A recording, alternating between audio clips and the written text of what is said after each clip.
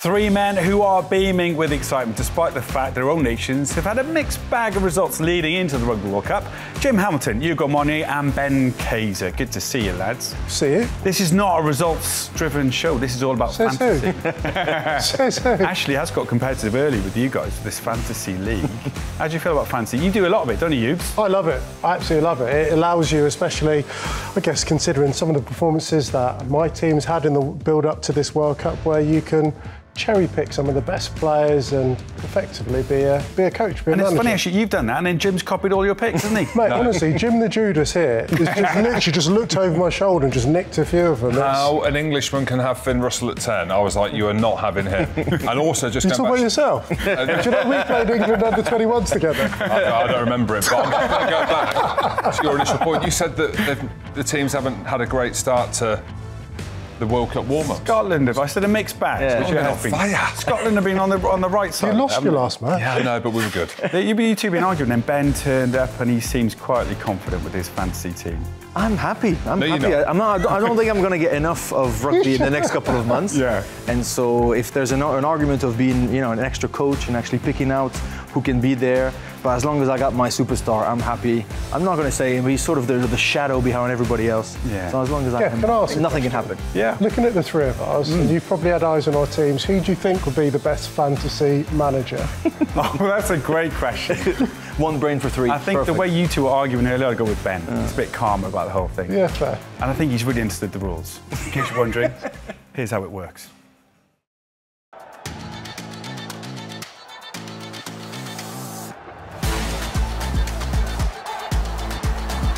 When it comes to the fantasy team game, every match matters and every player can make a difference to your squad.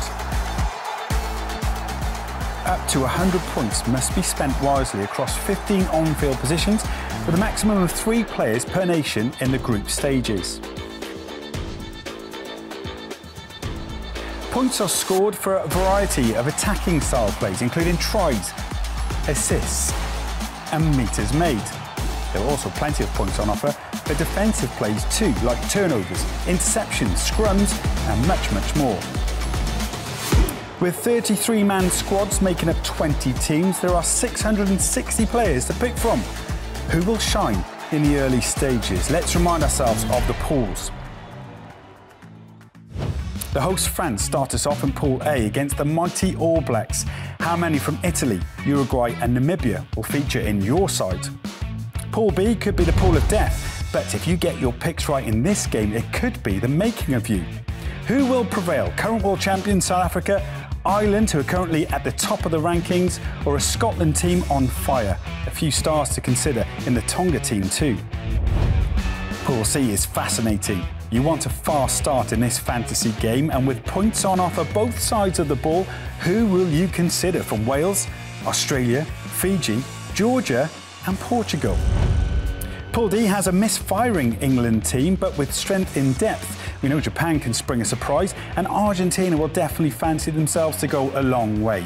Add a few star-studied Samoans and a relatively unknown entity in Chile. Just like team selection at the Rugby World Cup, managing your team correctly is the key to fantasy showdown success. So get involved, tell your mates. All you have to do is have a look at the QR code which is on your screen now, take a picture of it, download it, and off you go. All right, let's begin.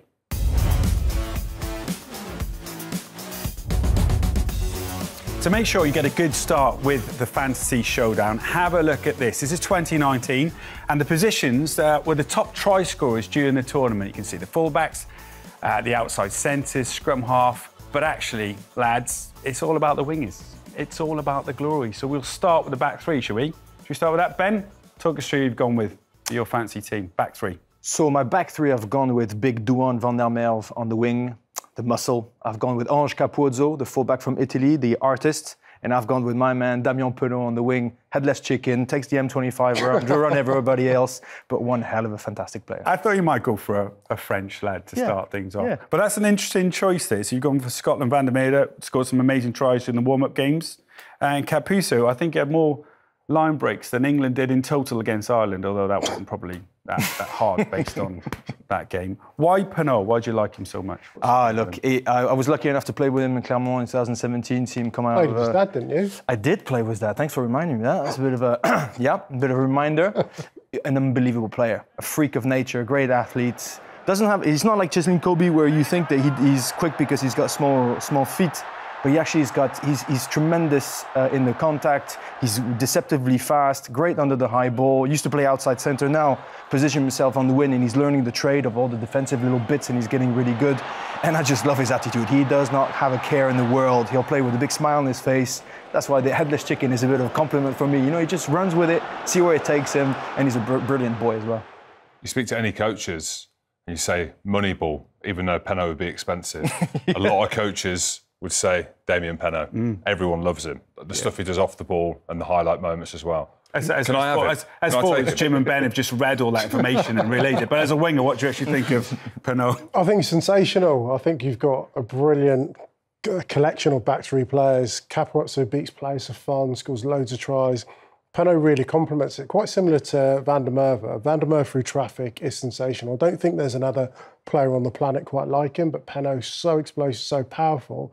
But probably the most important thing, especially about Penaud and Van der Merwe, they play in two teams that like to play to the whip, so they'll get lots of opportunities to be able to score tries. And scoring tries, 15 points for a try. Yeah. That's a premium. That's why they're expensive lads. And also, that is an expensive back three. So your forwards can't be very good. I don't want to say you were my hooker at Leicester, played against each other a lot of the time, so it's going to be interesting to see what the value is. That's a good thing for this, right? You've gone for high scoring. Exactly. Do you not pay attention? It just showed the stats. That's the first time I've seen it. That's why all of them are manager than you. All of them are backs. You got to be efficient. Wait until you see my back three. If I knew that before we did this, I would have changed my back three. He didn't copy mine on this one, did he? We'll get to you in a sec. Go on, Hughes. What you got for your back three? I really like my back three. I've got Ange Capuozzo, similar to you, brilliant player, wonderful talent. I've also got Will Jordan. Playing in that New Zealand team, he is going to score tries. Was it 25 caps, 25 tries? He's amazing. He's absolutely doesn't travel well, apparently, though. That's what I heard. I did hear that. I read that somewhere. Just let you know. Utter nonsense. I've gone for Edinburgh and Argentinians Emiliano Buffelli. Yeah. Not only is he a try scorer, but he's also a goal kicker as well. Yeah. So I've got two strands of where he could potentially score points. So that, as a collective, I'm really, really happy with. I think he's like 83% off the tee as well. Exactly. Japan, England, Samoa, Chile in the group. He's going to score some points. There's loads of points there for him, just off the tee as well as out wide. So really pleased with that. Right, he's bigged it up. What's your back three? I have gone for someone outside of the box, because I've seen how important the right wing is. I would have gone all Scotland back three, because we're so good now and expensive. Well, they're expensive, so I haven't been able to do that. So, you ready for this? The Portuguese flyer, the great, wonderful Vincent Pinto on my right wing. Okay, cool. Okay. Happy with that? So you've gone against happy? all the advice that you've heard before you. You've gone with the Portuguese winger. I have, yes. You want to see what's inside him, though. Do you know you get the most points for try scorers? Well, I didn't realise it was specifically the right wing until we got here today.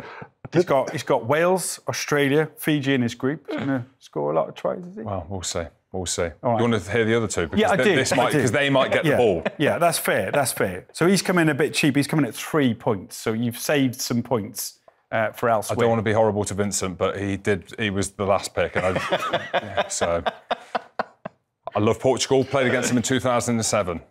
Just say that. Loves the Nando's. Yeah. I thought they were South African Nando's.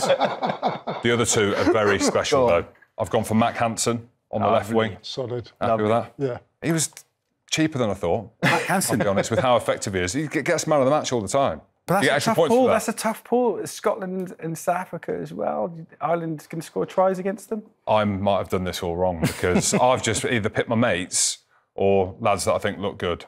Do we have time for a story? Because there is a mate story with Mac Hansen, isn't there? Yeah, well, we are mates. I've got his name tattooed on my arm, which is slightly embarrassing. Yeah. Why?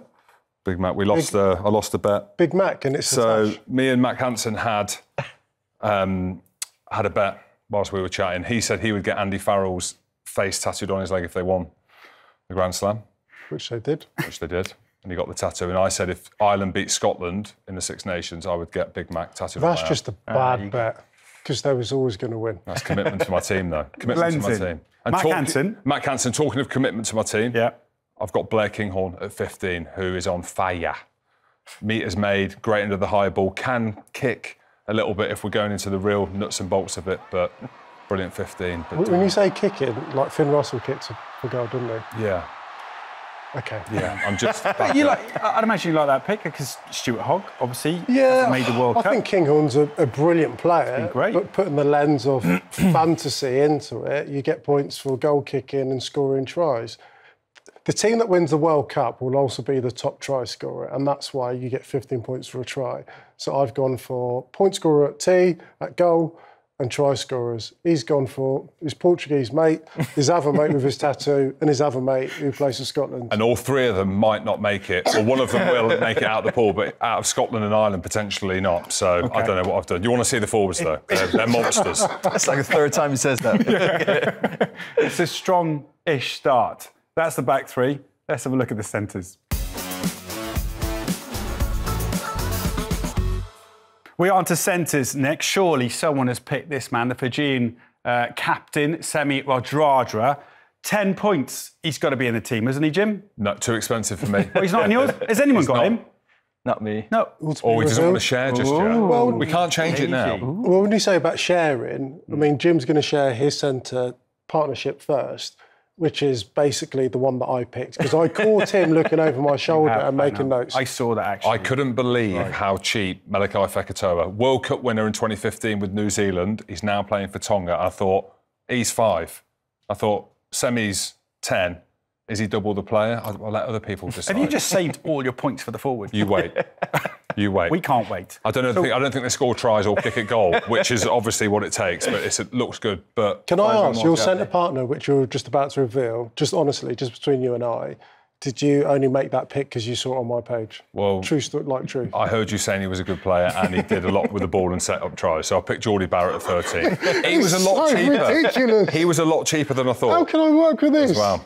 Is he going to play centre in the World Cup? Yeah, they've worked with him at 12 a lot this year, especially in the Rugby Championship. He's been brilliant. Has he been at 13? I've got him at 13. It doesn't matter. Oh, that's fine. For this fantasy showdown, it doesn't matter. You said yes as well. You think he's going to play centre because he can play everywhere. I thought he's been 15. spectacular all summer, to be honest. I don't think it's his favourite position, even for him, but bloody hell, he's delivering. So I think it's a good pick, to be fair.